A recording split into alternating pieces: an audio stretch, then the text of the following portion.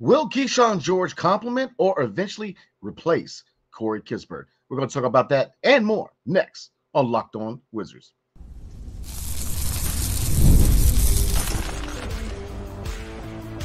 You are Locked On Wizards, your daily Washington Wizards podcast, part of the Locked On Podcast Network.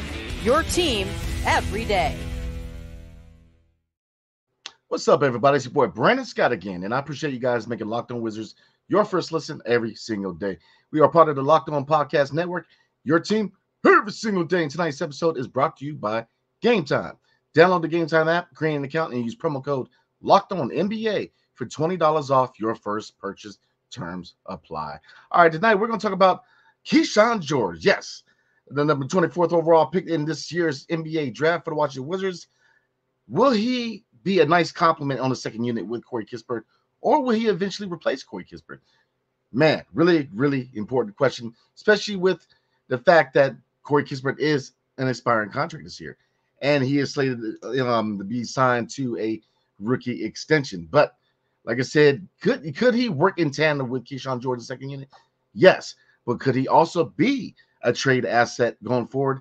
That could also be true. So we're going to look at how Kyshawn George and Corey Kispert can coexist on the second unit, and we're going to look at some trade packages if the Wizards indeed want to move on from Corey Kispert at some point this season or beyond. And we're going to look at some important dates for training camp and media day because it's right around the corner this week coming up. So things are starting to kick off for the regular season for the Washington Wizards. So let's get into the first concept for the night. Kyshawn George. Can he complement Corey Kispert, or will he eventually replace Corey Kispert? And like I said, looking at Corey Kispert, he is an expiring contract this season for the Washington Wizards. Right now, he is under a team option. So right now we're waiting to see if the Washington Wizards will pick up not only Corey Kispert's team option, but Johnny Davis and Patrick Baldwin Jr. All three young players are up for their team options to be enacted or not enacted. And in that case, they will be free agents. So looking at the Wizards roster, obviously we are +1. We need to get rid of one player off the roster. And to me, the two names that really pop up are Patrick Baldwin Jr. and Johnny Davis. Really, you can say Johnny Davis has the nod to be the odd man out. You know, he's going into his third year, and being the 10th overall pick, the jury's out whether he could be an asset for this team, or is he on his way out. But again, looking at the salary cap situation, we are now waiting on the Washington Wizards to enact the team option on Corey Kispert. But what is his long-term fit here in DC? And I for one, you guys know how I feel. I think that you definitely retain his services because, if you look at Corey Kispert, I mean, he could definitely play some basketball, man. I mean, he fits the mold of being a sniper on the second unit for the Wizards. And, every team needs a sniper. And I think that if you look at potential fit with him and Kyshawn George, I think they could complement each other a lot more than they would conflict with each other. So let's take a look at Corey Kispert's stat line real quick. Now, he is going to this fourth season, obviously, his fourth year of his rookie contract. Now, looking at this previous season, he did play 80 games, starting 22 games, averaging around 25.8 minutes per game, shooting 48% from the field, 38% from three-point, 72% from free throw, 2.8 rebounds, 2 assists, and he averaged 13.4 points per game. Now, it was a career high up to this point. Now, certain areas of the game, he did regress to a certain point. Free throw line, a.k.a. the charity strike. His percentage went down to 72 from 85 the previous season. So, with him being a shooter, definitely want to see him get a better percentage with his free throws, man. And definitely with his ability to slash the basket, drive to the basket. The fact that he has a high basketball IQ are reasons why he'll definitely get looks at the charity strike. So definitely expect him to have better numbers at the charity strike. But like I said, if you look at his numbers, he's been solid and he's been consistent every year. He's gotten better every year. I mean, free throw field goal percentage, 45, 49, 48. So he's been right around 45 to 48%. 3-point percentage, he's shooting above league average every year. League average was 35%, so he went from 35 to 42 to 38. So he's been consistent every year. And like I said, I'm definitely in the camp of retaining Corey Kispert. I think that you keep a player like Corey Kispert, a guy who could be that microwave scorer off the second unit. a guy who, again, high basketball IQ coming out of Gonzaga. He's definitely a sniper. If you look at his 3-point percentage, he's a guy who's been a consistent source of 3-point for the Washington Wizards. So he's definitely been very, very consistent in that area. And then you look at his ability to slash the basket and move around without the ball, his ability to drive the basket. And now, he's definitely showed a lot of progress, not only in ball handling, but also in, getting other people involved. So, and especially on the defensive end. That's one area that a lot of people want to see improvement from Corey Kispert. And he's shown a lot more effort, a lot more energy on the defensive side of the ball. And that's definitely accolades that a couple of his teammates have actually given him, that they've seen a lot more effort from him on the defensive end. So, I'm definitely in favor of the Wizards retaining Corey Kispert, signing him to a very team-friendly rookie extension and keeping him around because, if you look at his age, man, I mean, obviously he still fits the mold. He is 25 years old. So, again, we talk a lot about the timeline, but looking at these 3 guys we have on the roster around 25 years old in Jordan Poole, Saddiq Bey, and now Corey Kispert, yes, they're 25 and they're subsequently older than the 5 draft picks under Will Dawkins, but, they are going to be those next vets coming up. Once we move on from Kyle Kuzma, once we move on from Jonas Valanciunas, Malcolm Brogdon, we're going to need guys with some veteran presence. And Jordan Poole fits that mold. Corey Kispert fits that mold. You know what I mean? So, and Saddiq Bey fits that mold. So, I think all 3 gentlemen, yes, are 25. Yes, they will be hidden. They'll be going into the prime right around the time the Wizards start to be competitive, which I think is another, plus. You got guys who it will be the next veterans to step up and be those leaders in Corey Kispert and Jordan Poole. And then you got guys who are going to be entering their prime right around the time these young guys are ready, are developed and ready to roll, man. So I think it's a win-win for the Washington Wizards. Now, can he be complimented by Kyshawn George, or will he eventually be replaced by Kyshawn George? And that, like I said, that is a very important question right now. All right, because we're going to pull up Kyshawn George's scouting report real quick. But Kyshawn George is, very. I'm not going to say the same type of player as Corey Kispert, but very similar in his shooting ability, which was his big attribute coming out of the draft. So real quick, bear with me real quick while I pop it up. So looking at Kyshawn George real quick, and obviously we covered this when I was doing content for the draft, but the biggest attribute that Kyshawn George brings to the Washington Wizards is his ability to shoot. Now, obviously his height and other, abilities that he's definitely going to progress in, but the biggest thing was his shooting ability. He is definitely a sniper. And I definitely think that, yes, both answers can be true in this scenario, right? Can he complement Corey Kispert? Yes. If you look at the second unit, year one, you're looking at Bub Carrington being the point guard, Jared Butler, the point guard of the second unit, and Jared Butler being third in the depth chart at point guard, right? But in 2 guard and small forward, you're looking at Corey Kispert and possibly Kyshawn George being that 1-2 punch as far as a scoring tandem on the second unit. Because Johnny Davis, in my opinion, I just don't see where he fits in the future. Now, could they retain him? Yes, but again, if you put in the competition between Patrick Baldwin Jr. and Johnny Davis, and who is the most, I guess I'm not gonna say lucky if you're gonna get released, but who deserves to be released more? You gotta say Johnny Davis. He just hasn't lived up to his draft position of being 10th overall. And Patrick Baldwin Jr., yes, his MO has been 3-point shooter, and his 3-point shot has not been the best part of his game. But I think he's shown a little more as far as what he can contribute to the Washington Wizards than Johnny Davis has. So if you're looking at this, the 2 guard and the small forward on the second unit, to me, Corey Kispert and Kyshawn George are the guys you need to plug in there. And obviously, you're looking to go into the 4, depending on certain matchups, you could be looking at Marvin Bagley the third or Patrick Baldwin Jr. And then obviously, Rashawn Holmes is going to hold it down, and Tristan Vucevic behind him. So to me, I think that Kyshawn George can complement Corey Kispert.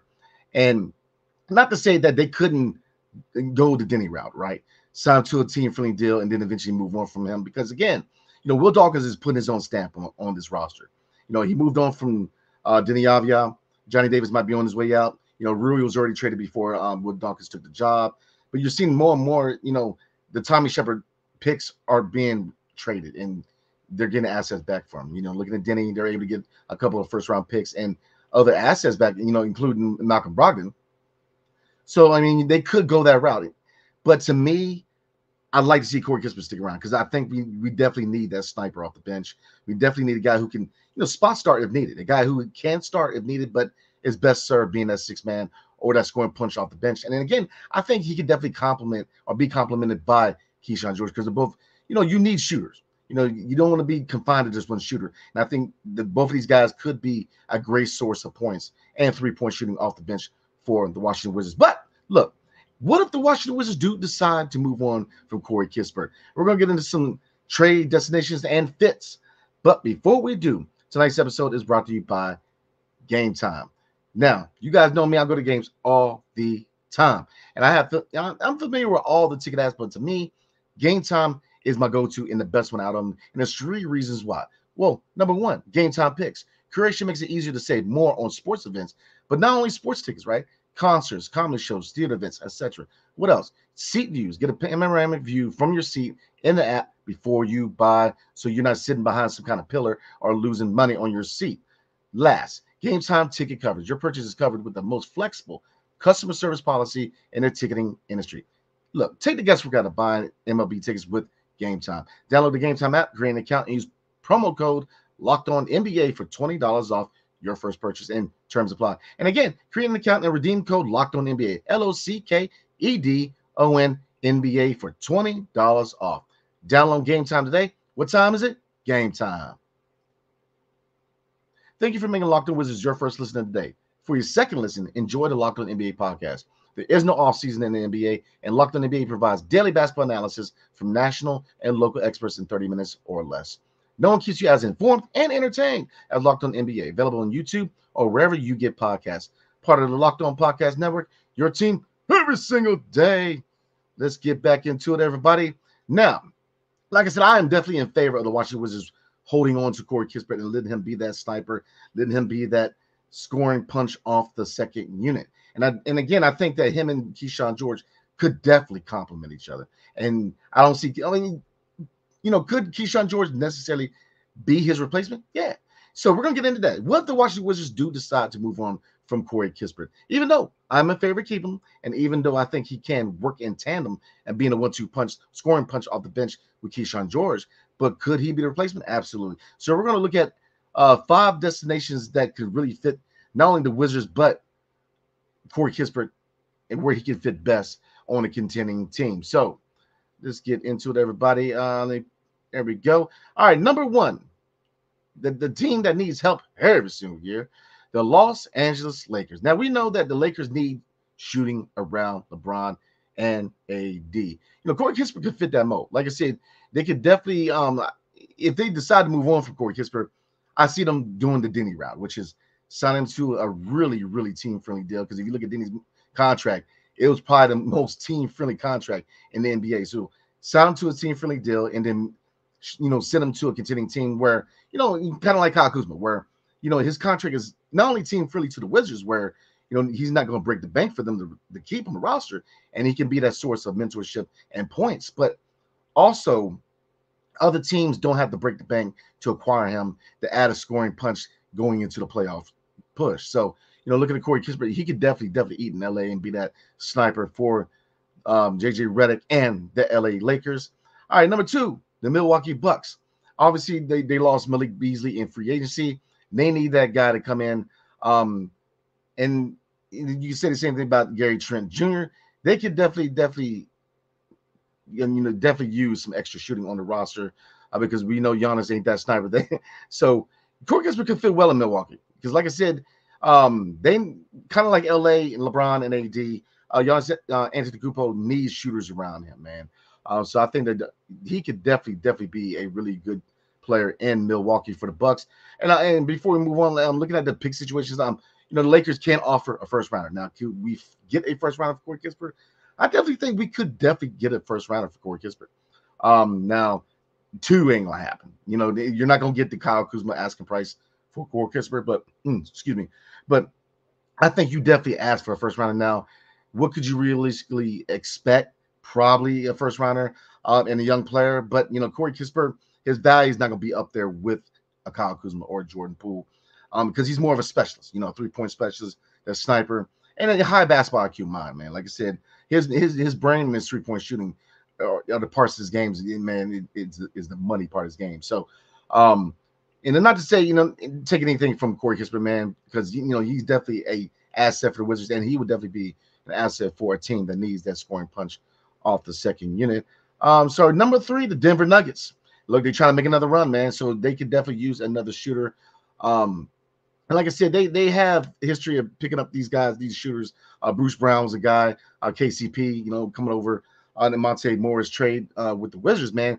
KCP was this guy. So they like to have shooters around Murray and company. So I definitely see them as another really good fit, man. All right, number 4, the Memphis Grizzlies, another team that needs some shooting around them.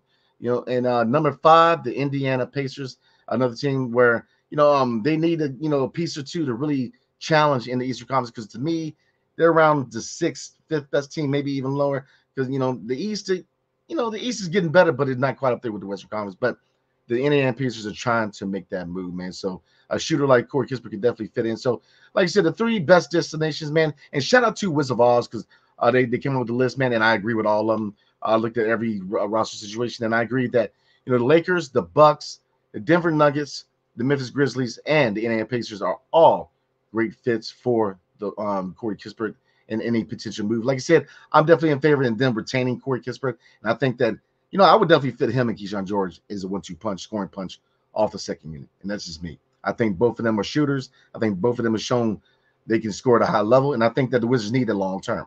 And look at Kyshawn George; he fits the timeline.